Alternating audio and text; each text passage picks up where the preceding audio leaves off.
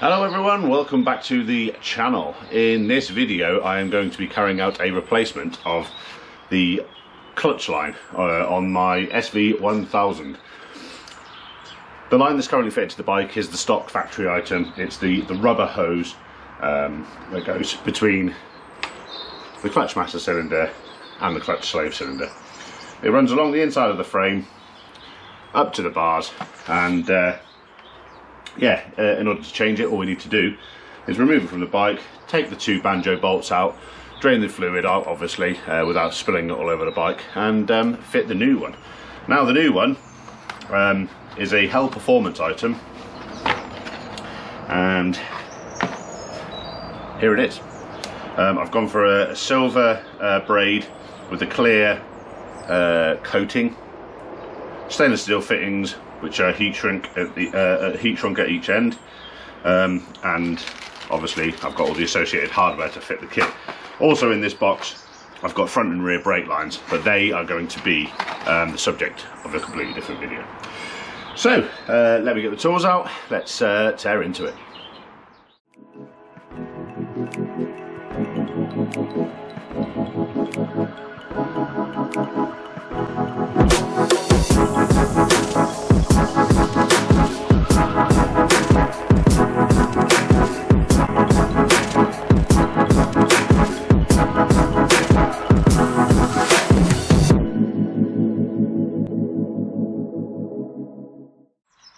Okay then, to begin, what we're going to do is I'm going to drain all the fluid out of the line. That way it'll be less messy later on when we come to undo things. I'm going to use my little vacuum pump. You've all seen me use this before. If you haven't, I'll leave a link in the description so you can go and check it out yourself. I'll pop it all together. May need to get some new hoses. These are starting to discolour from the fluid.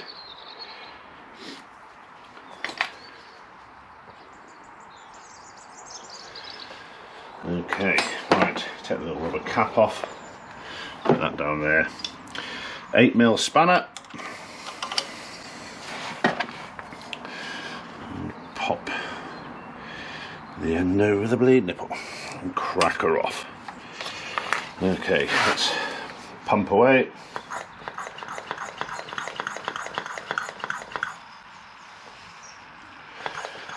And draw the fluid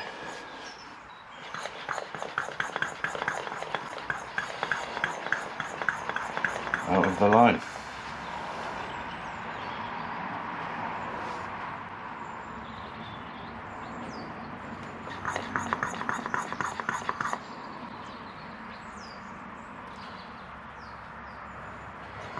Okay, and I think we're about there.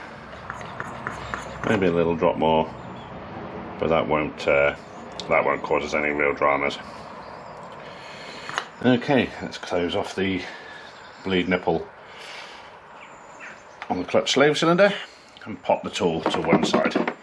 Right then, what we'll do next is we'll crack the banjo off at the slave cylinder and again at the top by the master cylinder, and then we'll look at getting the old hose removed from the bike.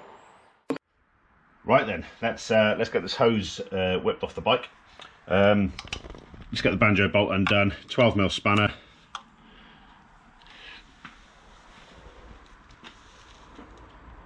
Oh, that is incredibly tight. Let's try a medium breaker bar, and there we go. That's better. Right, what I'm going to do, put a bit of workshop towel down to catch any spills, which will come out. So I don't think I've got all the fluid out.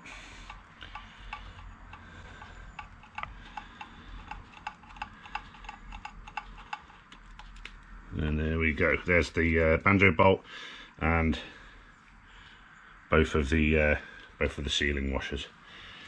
Okay, let's just get another bit of towel and just mop up any spills. There's a little bit.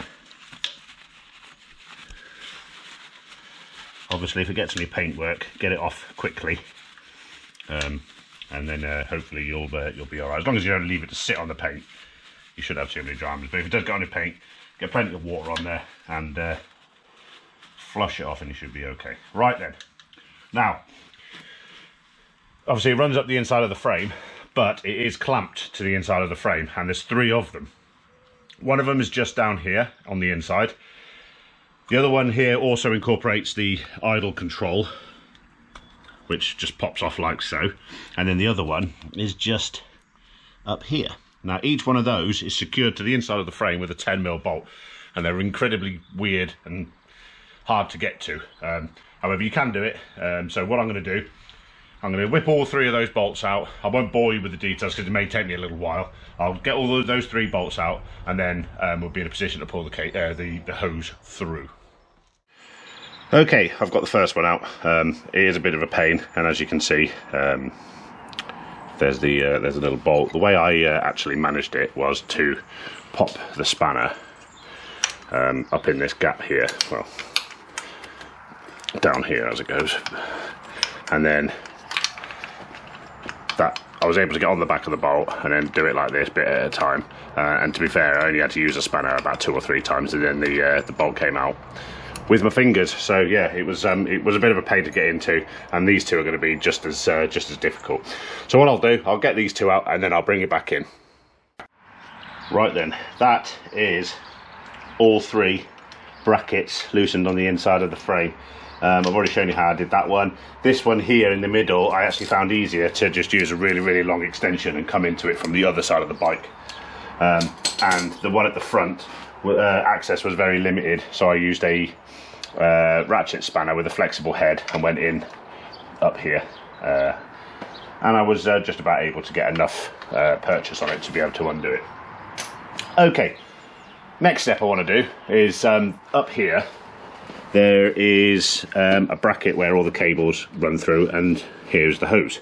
So that is a 10mm bolt underneath. That needs undoing. This one should be okay because I've had this one off before when I did the heated grips.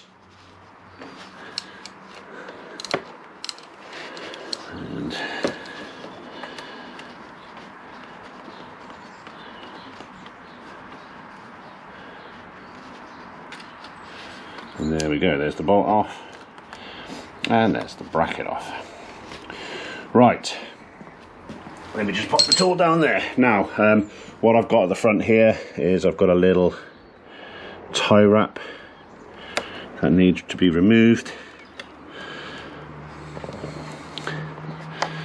If I can avoid cutting it, I will, because I can reuse it then.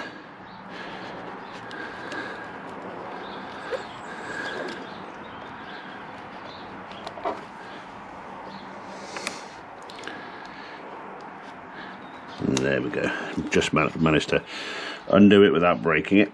Okay, right then, what I've done, I've got my tissue here which has got all the innards from the clutch reservoir sat on it.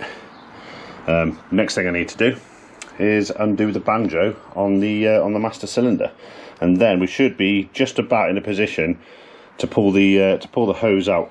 I'm thinking that the easiest way to do it would be to take this bracket off the hose and then send the hose that way. That's what I anticipate being the easiest. So let's get that banjo bolt undone. Right, what I'm going to do, I'm just going to pop a bit of tissue down here just to catch any drips that may come out, and I'm going to crack this bolt off. Now this one might be really tight as well. If it is, then it'll be a case of getting the breaker bar on this one as well. Oh no, that one wasn't anywhere near as bad. Okay, let's undo this bolt.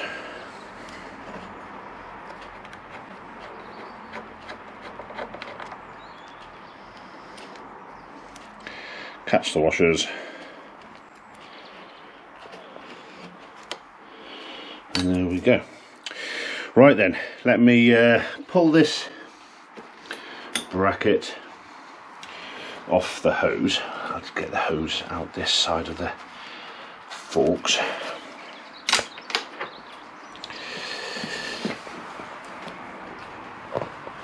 Okay, there we go. We got the retaining bracket just here around the rubber. It's around this rubber around this rubber like gasket, I guess. And there we go. Right, let's pop that down there. Now what I'm going to try and do is pull the hose all the way through this way, and hopefully it'll come out without too many difficulties. Pop those tools down there. Right, let's have a go.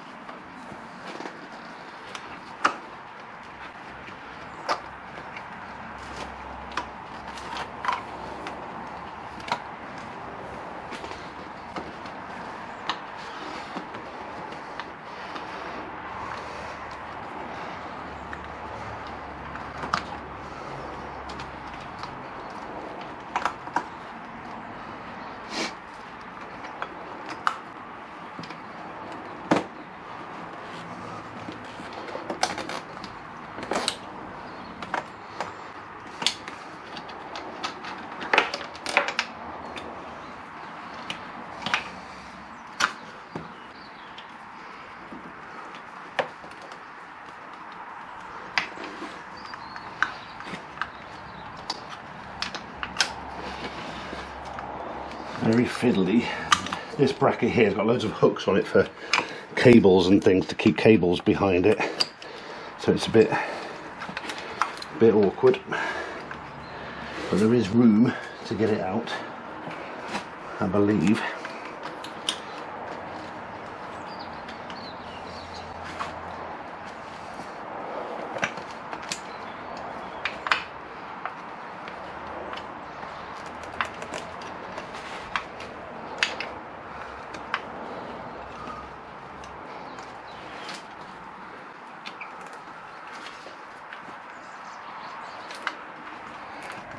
Get it hooked around a few of the cables that are inside.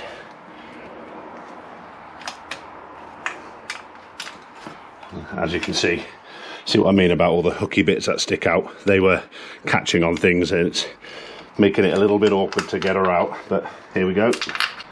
And there we are. There is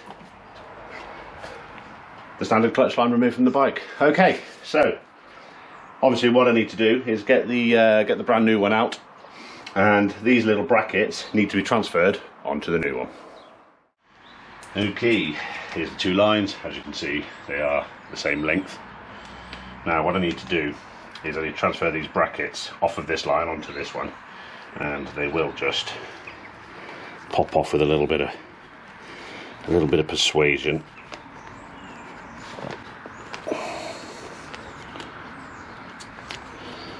Like so, and then these little bushes should come off again with a little bit of persuasion, just like so, and I'll do the same for the others, and then these can all be reused on the new cable, sorry, the new hose even.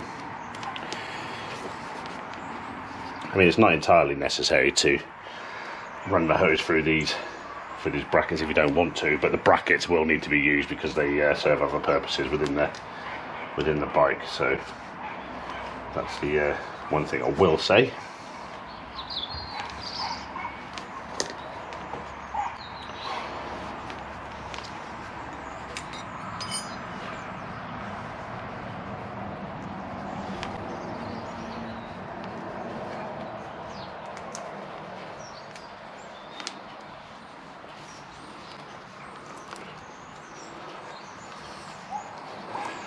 That one didn't want to come off. There we go. Right. That bush there, I don't think I'm going to get that off. To be perfectly honest, I think that one's on there for good.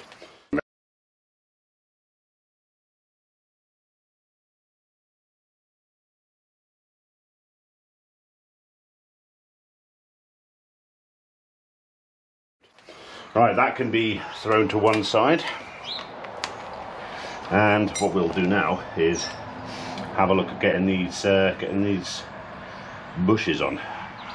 Now obviously I need to get the orientation of them correct, and that one was in like so, so it went in that way, so I need to put it in that way around.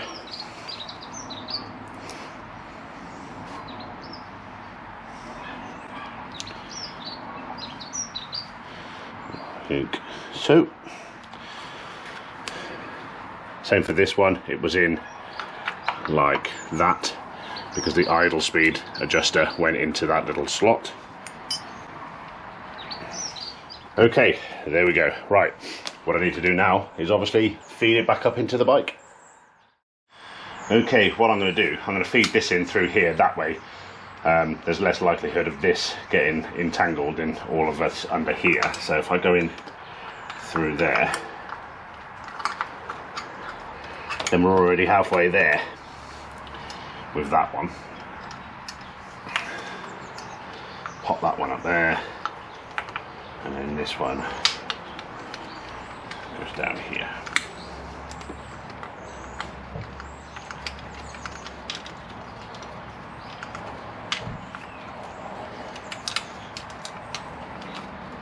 There we are. Right. Now, I need to get these roughly in the right place.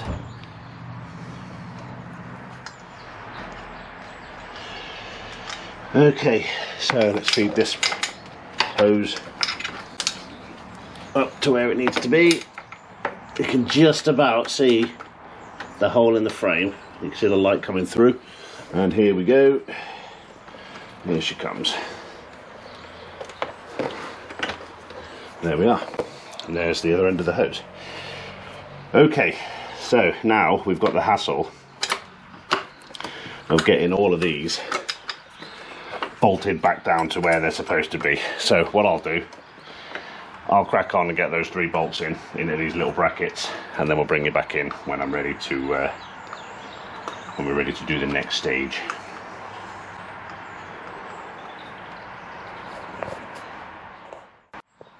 Okay, that is the 3 brackets reinstalled. This one and this one, the installation was fairly painless. They went in fairly easily, much the same way that they came out. However, the one at the front was a right nightmare. There's very little access in here, and once you've got the bracket in the right place, you literally on fingertips trying to get the bolts in. You may have more success lifting the tank, taking the airbox off, to be perfectly honest. I didn't do that, I just persevered, but I got there in the end. Okay. Idle speed adjuster back in its little recess. What I'm going to do next is connect this end of the hose. I've got the brand new stainless banjo bolts that came in the kit, and 2 copper washers which again also came in the kit. Just get her in position and bolt her up. Okay, what I've got for this job, I've got a 6-sided socket. I want to use a 6-sided socket on this really because I'm less likely to mar the head of the bolt up than I am with the 12 point. So what I'm going to do is just give it a little nip up, and that's probably going to be tight enough. Obviously we'll check for leaks when we come to bleeding and everything, but at the moment that's probably going to be fine. Right then, now what we need to do is move on to the handlebar end. Okay then, handlebar end, what I'm going to do is feed it through the forks, and obviously she's going to come up to here just like so, but I'm going to take it around the front of all the cables like that. There we go. That feels much better. It feels a lot like there's a lot less resistance in it, and yeah, I can turn the bars with it in that position. So next banjo bolt, and just like the previous one, a washer on either side.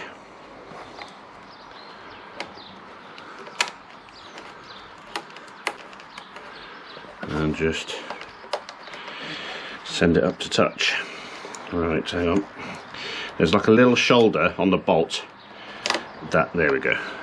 The shoulder needs to be inside the banjo, otherwise you'll tighten it down wrong. And there we are. Grab my ratchet and just give that a nip up. And that's probably tight enough. I don't want to over tighten it. Right then, next job is to, in fact, I was going to bleed it, but I'm not. What I need to do first, actually, is get the little bracket on that goes on the side of the frame. So I'll grab the bracket and the little bolt, and we'll whack that on. Okay, this little bit here is for all the cables, and this rounded bit is where the brake line is going through. And I'll just pop it in position and fit the bolt. Now the clutch hose, should I say, is not being clamped by this in the same way that the previous one was. It is free to move, but it's not free to move so much that it can flap around all over the place. It's still held behind the bracket. Just grab a 10mm socket and just tighten that up, and there we go. Right then, just check that I've got a good lock. Yeah, lock to lock is perfectly fine, and there's no undue pressure on the hose, lock to lock, as we can see. Right then, what I need to do next is obviously fill the system with fluid and bleed her through. What I am going to do is I'm going to give the inside of the reservoir a little clean out, just to get rid of any gunge and residue that does form in here. And believe it or not, this isn't that old. I only fitted this reservoir to this bike around 6 months ago, and there's still already a bit of gunge in it. But that could have been left over in the lines, or something like that, I guess. Right, anyway, that looks nice and clean now. Yeah, that looks nice and good. Right, what I'm going to do, grab some brake fluid, and we'll top it up and start bleeding it through. Okay, just put a bit of paper towel down underneath the reservoir to catch any drops that I may spill, which isn't beyond the realm of possibility. Okay, right. What I like to do, I like to decant my brake fluid into this jug because it gives you a bit more control when it comes to filling the reservoir. So let's get some fluid in the reservoir.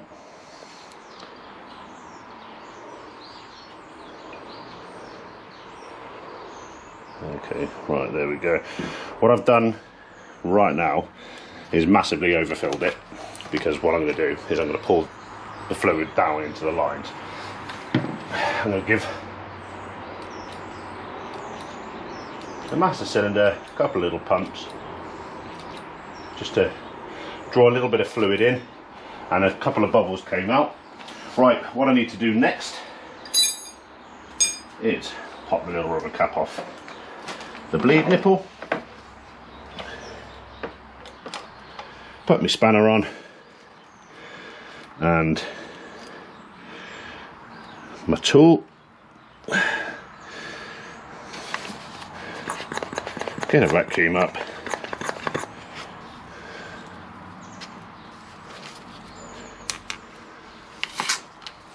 whoops, pop it back on again, get a vacuum up,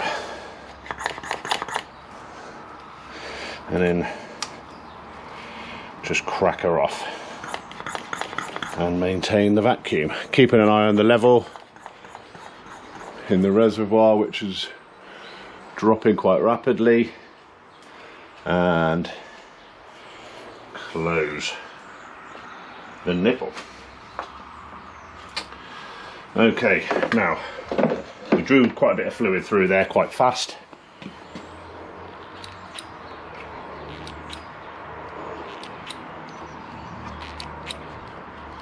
We are expelling a little bit of air up through the top of the reservoir.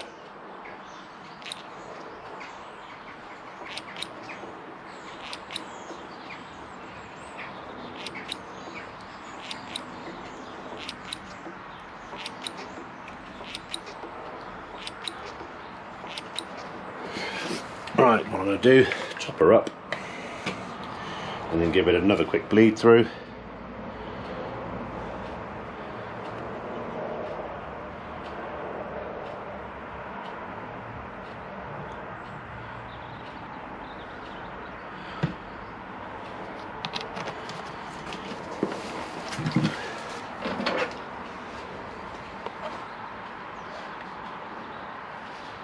Back on. Go the vacuum and whack her off again. Keeping an eye on the reservoir. You can see the fluid coming through the tool, and I can see the level dropping in the reservoir. And close her off again. Right. Let's quickly check the lever.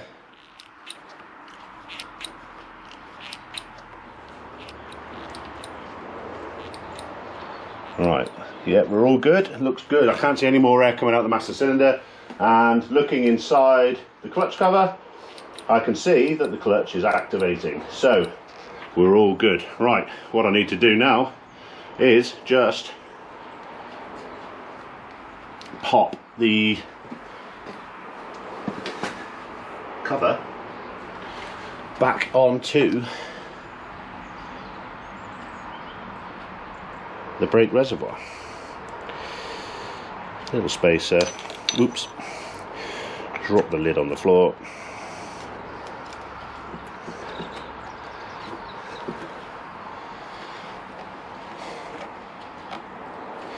And there we go.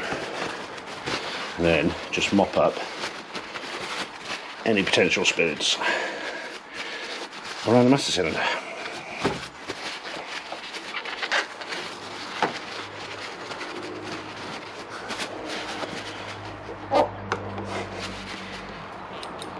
And there we are, we're all good.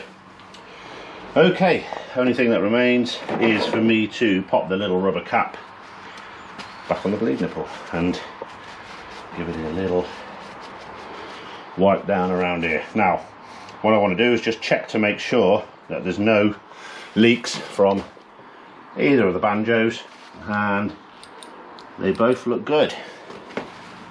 They both look good. Okay, that was the job done. Bit of a fiddly job to do on this particular bike because of all the little brackets that are inside the frame. But other than that, it was pretty straightforward and no different to any other clutch line on any other bike. Anyway, hopefully you found this video useful. If you did, give it a like, give it a thumbs up, and hit that subscribe button, and hopefully we'll see you back at the channel again very soon. Thank you very much for stopping by. Bye bye now, guys.